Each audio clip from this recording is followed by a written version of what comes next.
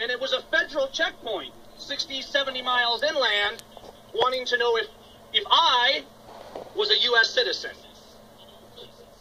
And that was the first day, and I had been hearing about these, and it was the first time I had been in the Southwest, and I've been looking up, like, what can I do? What can I do? I know some people challenge these, what can I do? But I couldn't really find out what I could do, what I could get away with, and I had never truly stood up. I was engaged politically, I was watching, I was frustrated, but that day,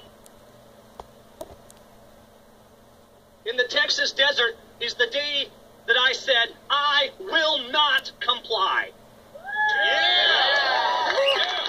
And I remember driving to the checkpoint with my wife and our 3 kids in the back, and one of them was crying. I think Asher was about 2 months old.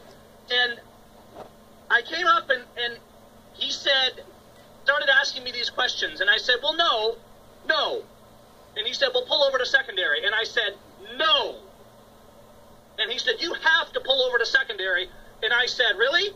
Do you suspect me of committing a crime? And we know this drill, but the bottom line is I said no, and I lectured that young man. I blocked the state highway for 15 minutes, and they routed traffic around me because I said I will not pull over.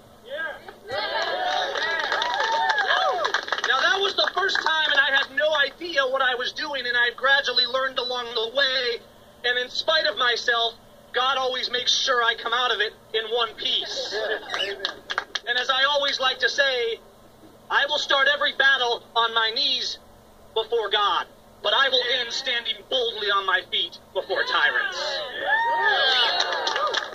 Now let's bring this to Spokane County, because I'm really glad to see people standing up here. I've seen quite a bit of lawlessness coming out of this county, and you're not the only one. We have this problem down in Grant County, but a great patriot friend of mine, Anthony Bosworth, and I don't see him, but he's around here somewhere. If you see him, shake his hand. He has a red beard, and he looks like a redneck, so you'll recognize him. Oh, well, maybe not. But there he is back there. We came up here, and you may not have seen this video yet because we just released it yesterday. We came up here a few weeks back, and we went down to that safety complex there, not feeling very safe. And we went